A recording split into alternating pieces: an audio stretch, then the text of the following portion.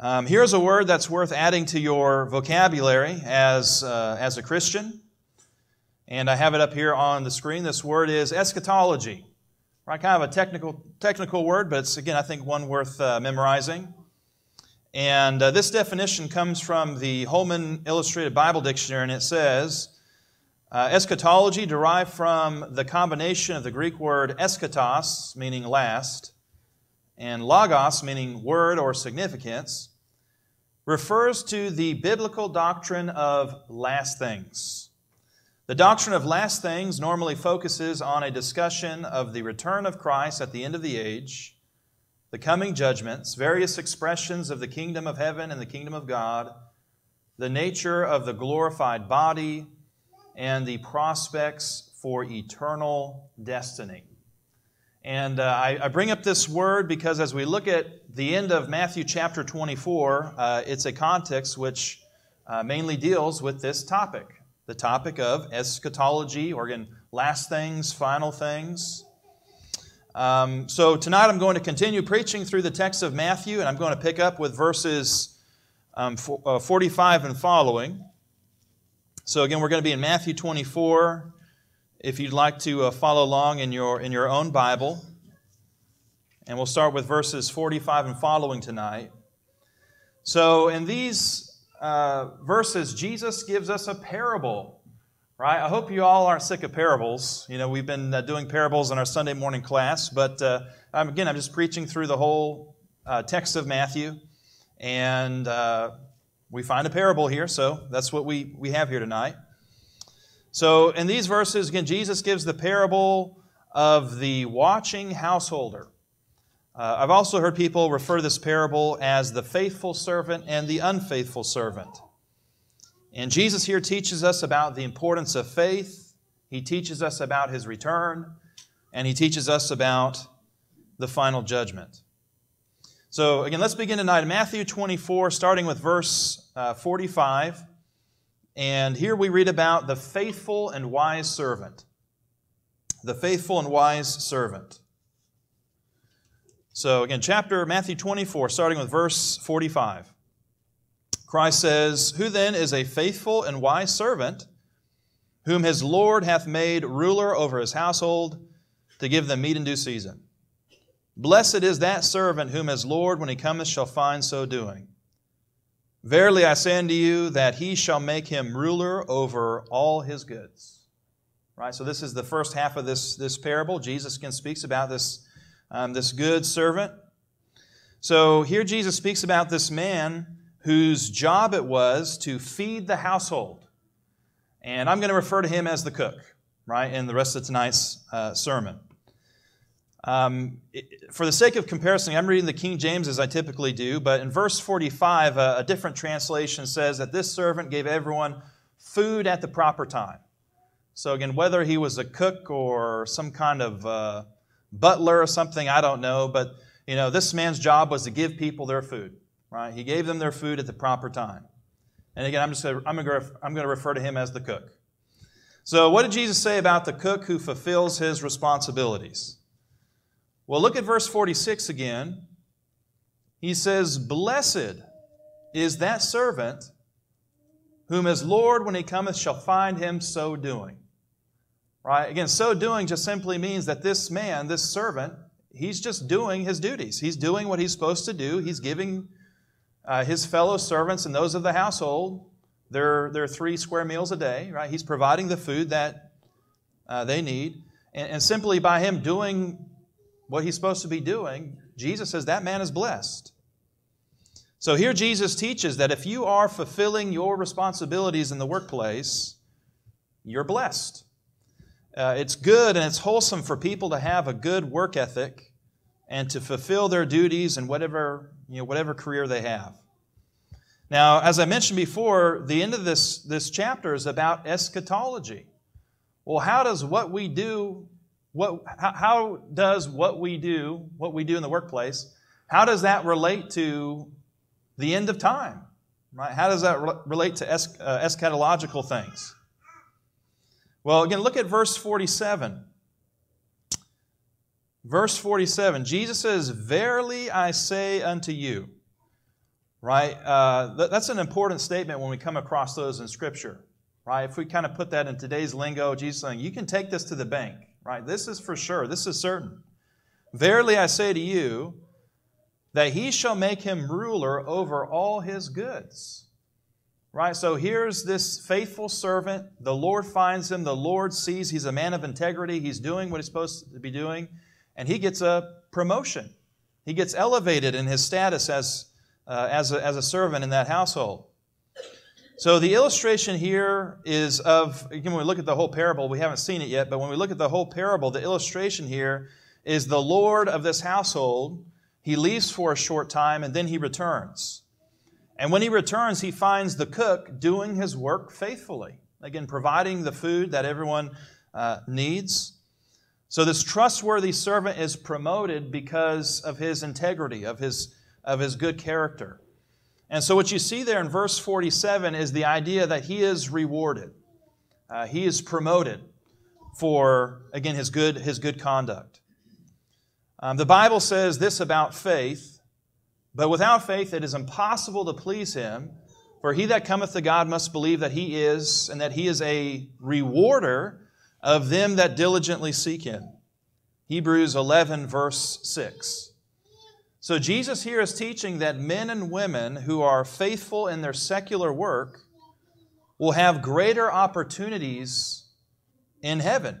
Right? In some sense, if you have faith, and when you pass on, if you've done your work well, Jesus is going to give you a promotion. When, again, all things are consummated, when all things come to an end. And, someone might look at this and say, well, this is a parable. Maybe I'm making this too literal. Well, no. There's other New Testament passages which are more literal that make this same point. The one Bart just read for us. We see virtually the same concept here in Colossians 3. Notice here in Colossians 3, verses 23 and 25, it says, whatsoever ye do, and in this context that would include what we do as servants, what we do in our work as employees. Whatsoever ye do, do it heartily as to the Lord and not unto men, knowing that of the Lord ye shall receive the reward of the inheritance. For ye serve the Lord Christ. But he that doeth wrong, excuse me, I got a frog in my throat. He that doeth wrong shall receive for the wrong which he hath done, and there is no respect of persons. Right? So we're told whatever we do, whether it's work or whatever, we are to do it heartily as to the Lord. And yes, we should care about our work relationships, our fellow employees, our boss, and conduct ourselves well in those relationships. But as Christians, we should know our ultimate boss, so to speak, is Jesus. At the end of the day, every single person is accountable to Him. And that's the point that's being made here. How we act out in the world, how we conduct ourselves in the workplace, Jesus will take that into view and consider that on the final day when we stand before Him and give an account for ourselves. Right? So whether we do good, or as it says there in verse 25, whether someone's doing wrong, right? If someone's doing evil things out in the world, that's going to play a role in that person's final judgment. So this parable in Matthew 24 and other verses like Colossians 3, these passages remind us that our faith as Christians, that should impact everything that we do. Right? Whether we think about how we are to... thank you, Patrick. Thanks, I appreciate that, bud. So whether we're thinking about how we worship in the church, spiritual matters, things like that, or how we behave out in the workplace, again, our faith, we ought to see our faith as influencing all those things. So next in this passage, we read about the evil servant. So Jesus speaks about the faithful, wise servant. As we continue here in Matthew 24, He speaks about an evil servant. So Matthew 24, picking up with verse 48.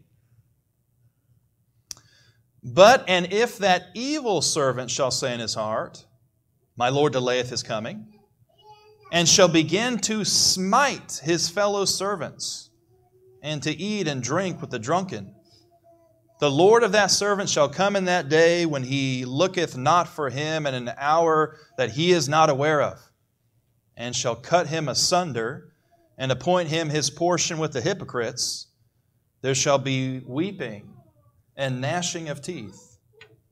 Now, you've probably heard the saying, when the cat's away, the mice will play, right? And that's a decent summary of verses 48 and following here.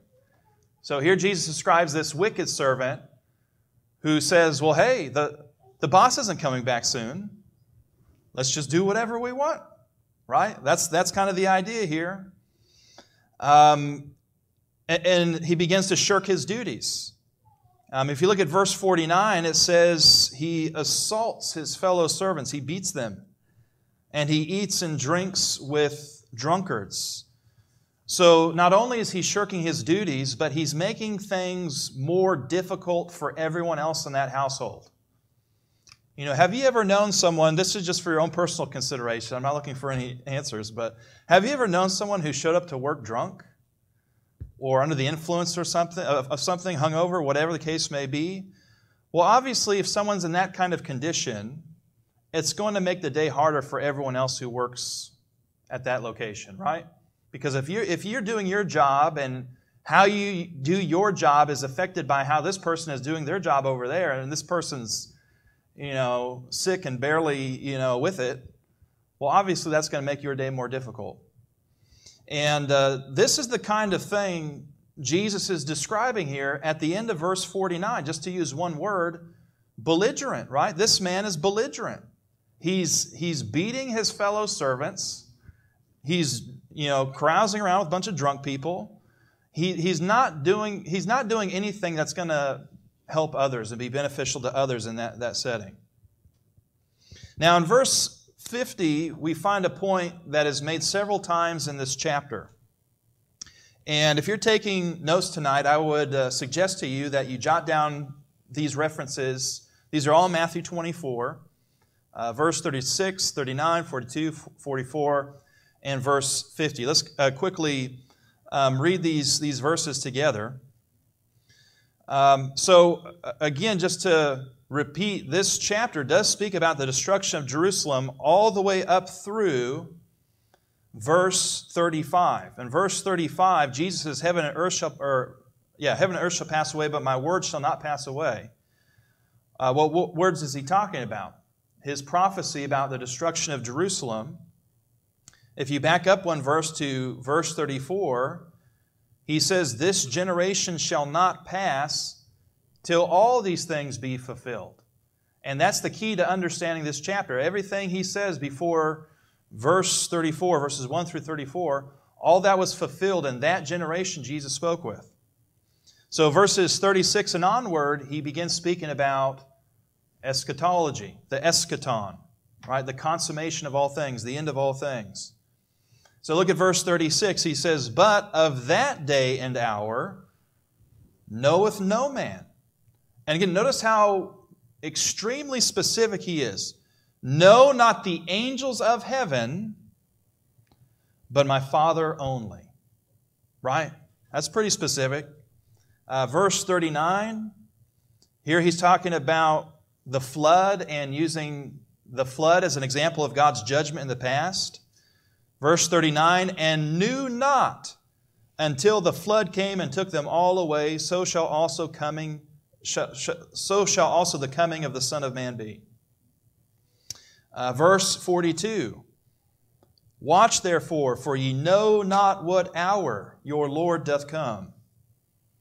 Verse 44, therefore be ye also ready, for in such an hour as ye think not, the Son of Man cometh. And then we have verse 50 in our context tonight, our passage tonight, verse 50.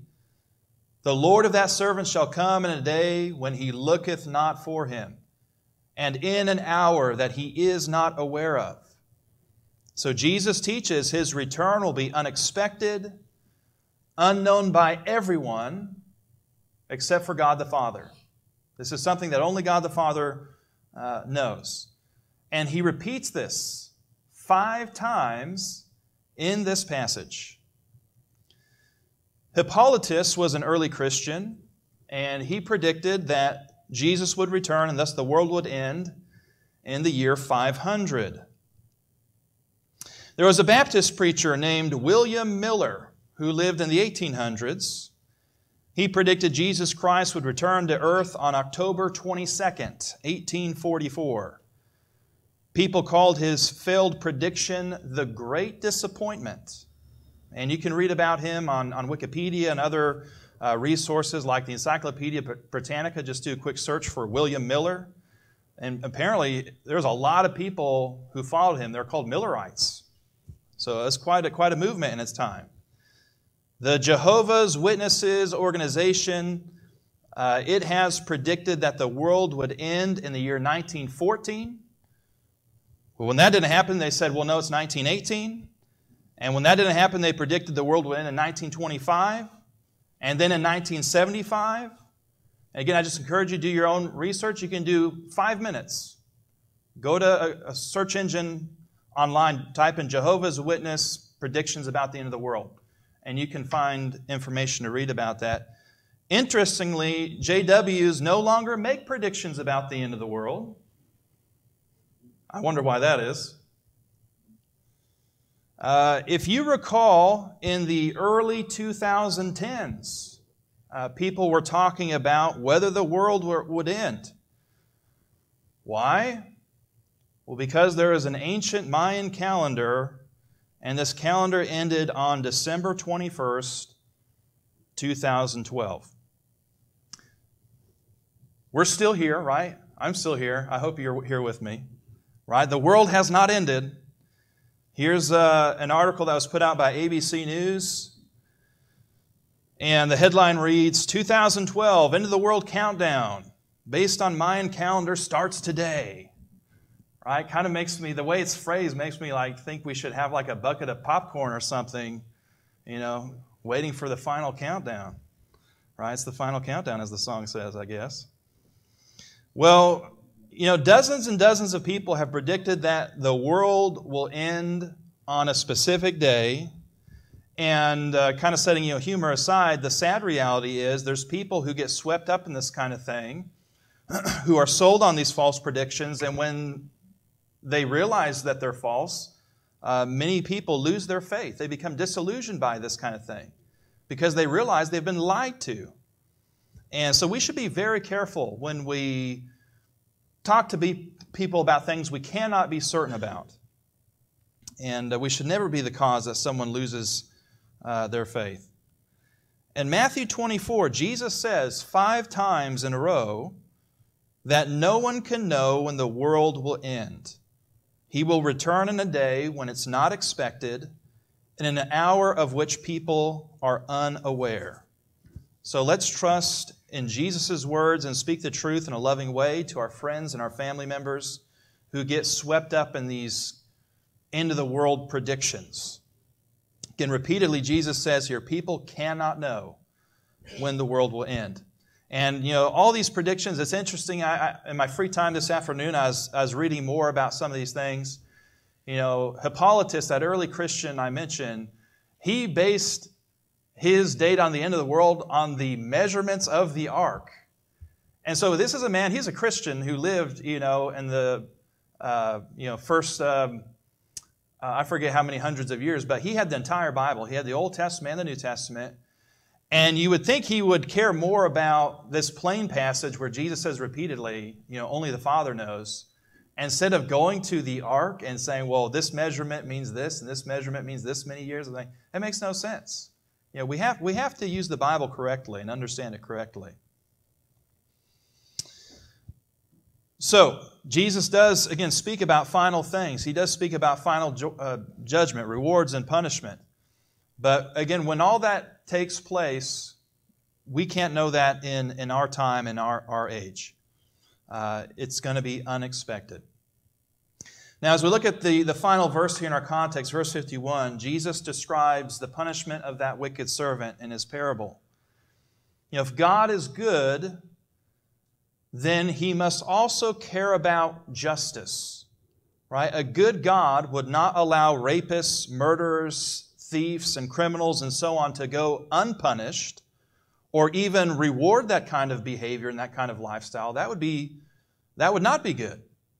So again, if God is good, then He must care about justice. And if God is just, then He must punish those who deserve punishment.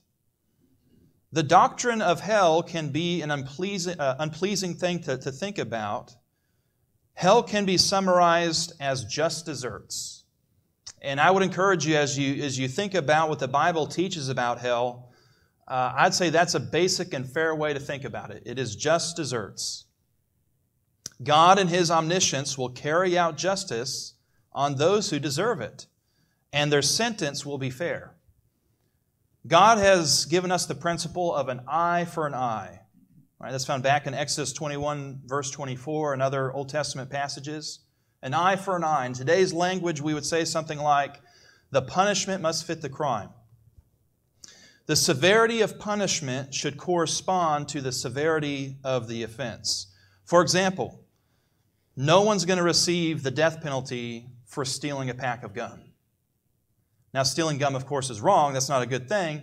But we all understand that you wouldn't do that to someone. That punishment is way too severe for such a small offense. So God expects us to carry out judgment in a fair way as we conduct ourselves in a civil society and there's laws, and unfortunately people break those laws. That's the whole purpose of the eye for an eye. Again, the punishment must fit the crime. If God expects humanity to carry out justice fairly, then how much more will He be fair when He judges the world? There is honor in practical and ordinary duties of life. Again, Jesus used a cook to exemplify a servant who is faithful and wise. You know, whatever you do for a living, if you do your work with integrity, that is an honorable thing, a good thing. If a person is a carpenter or a teacher or a factory worker, a truck driver, a cook, right? It doesn't matter whatever we do. Again, if we're doing things heartily to the Lord, again, God holds that person in esteem for the work that he does or she does. You know, life can, I think, sometimes feel mundane, feel like we kind of get stuck in a rut sometimes, or going through the same motions week in and week out. Not only does Jesus remind you that there's honor in carrying out your daily obligations, but you should think about your actions, whether, again, it's at work or in your family or in church or whatever. We should think about all our actions in view of a final judgment and us passing on from this world. How you conduct yourself in your work and your everyday affairs will play a part in the eschaton, again, in the consummation of all things. Let us be like that faithful servant. He fulfilled his duties. He served those in his household. The Lord was pleased with his integrity, rewarding him for his good character. May the evil servant in this story serve as a cautionary tale, and let us think about his fate soberly. Let's strive to be men and women of character, glorifying God in everything that we do. And so tonight, if you're not ready for that final day of judgment, again, we have no idea when Christ is going to return. We're promised He will return one day. And so we should just always be ready. We should, again, live life expecting that, again, He could return anytime. Right? And even if He doesn't return our lifetime, the Bible promises one day we will stand before Him and give an account. And let us be ready for that day. And so if you have not yet received Jesus Christ and received the remission of sins, we encourage you to believe in Him, confess your faith in Him, put Him on in baptism, and become a follower of Him today. If you need any kind of encouragement or prayers from the congregation, please let us know by coming forward as we stand and as we sing.